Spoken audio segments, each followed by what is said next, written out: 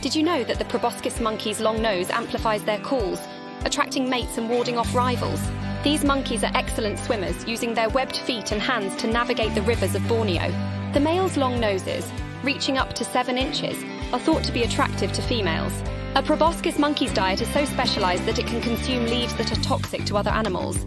They are one of the largest monkey species in Asia, with males weighing up to 50 pounds.